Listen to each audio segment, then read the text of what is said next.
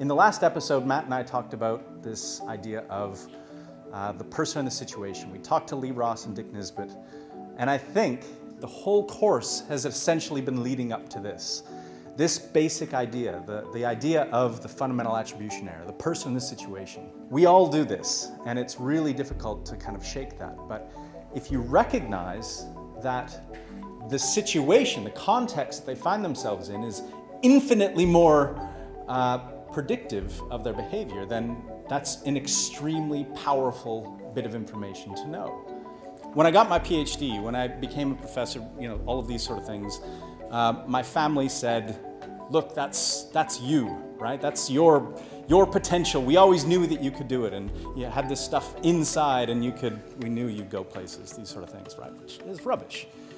It's entirely due to my circumstances. I used to be a baker, so I would wake up at midnight and go in and bake. I was a pastry chef. And so I went and talked to my high school guidance counselor and said, look, I can't bake the rest of my life. I got to go to school. And so I enrolled in the University of Lethbridge, and I took my first philosophy course. I walked down to the registration desk and said, I want to change my major to philosophy. I met this guy, John Vokey, who you recognize from episode 2. And he said, yeah, great, come in my lab and do some work. I had no idea what was going to happen after my degree. I just was not even thinking about it. And then he says, you should go to graduate school. Yeah, and so I applied to graduate school, got into graduate school, and moved to McMaster University, which is on the other side of the country in Southern Ontario, to work with this lady, Lorraine Allen. Did a PhD, went, now what? She said, you should do a postdoc. And so I did a postdoc with her, and then after that, she said, hey, there's a real good gig in Australia at UNSW in Sydney. So I applied, got the position, and moved to Sydney and did a postdoc there. A position here came up in 2006, moved here, and here we are today.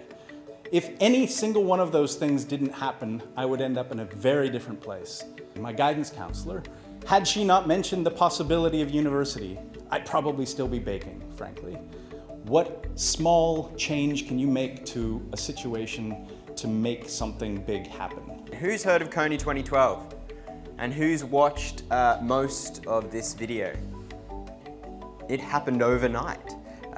You can see that it went from 0 to 80 million in a matter of days. And it had real effects as well. So the campaign resulted in a resolution by the US Senate and contributed to a decision to send troops by the African Union. Spend a couple of minutes talking to each other about what you plan to do to change the world and how you can use examples like these and take advantage of the channel factors that you learnt in this week's episode.